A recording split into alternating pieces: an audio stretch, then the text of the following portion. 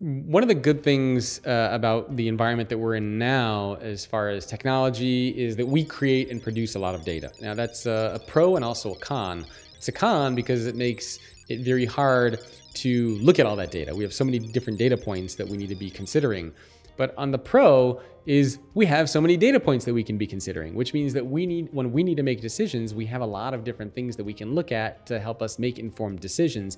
The other good thing is that now we have AI, we have machine learning, we have all these really cool tools and technologies that can help us make informed decisions, whereas in the past, we maybe had the data, but we didn't really know what to do with it. So for leaders today, I think data needs to be their friend. Now, I'm not advocating only making decisions based on data. I think there's still a role that leaders can play in looking at the different data points. There's still kind of the relationship. There's still a little bit of that gut feeling that's important. There's still that intuition. Those things are still crucial for leaders. But the good thing is that now when you make decisions, you can make it in a very informed way.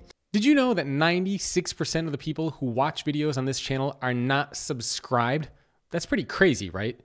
Make sure that you hit subscribe to the YouTube channel so you can get notified when more videos just like this one are released.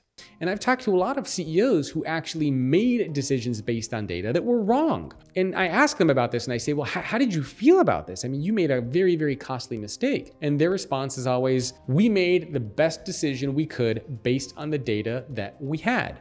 So based on talking to our executive team, based on looking at the data points, we were informed that this is the course of action that we should take. And we took it and we made a mistake.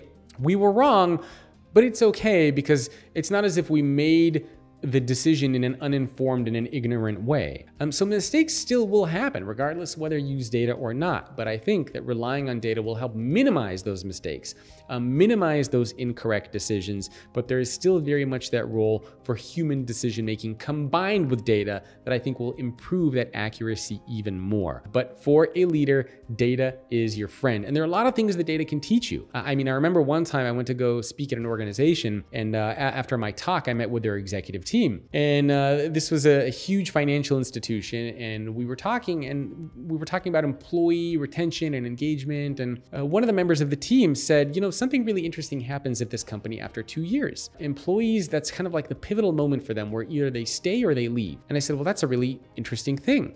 Why? What is it that's going on at that 2-year mark that is causing employees to either leave or stay? And they said, we have no idea. Right? They had no data on it. There was no people analytics, no data analytics on that. I mean, think about what makes an effective leader, what makes a productive team, what makes for an engaged workforce. These are all questions that you answer with data. And so if you want to create a more productive, a more engaged, a company where you create better experiences for your people, a lot of that is going to come from data. So make data your best friend.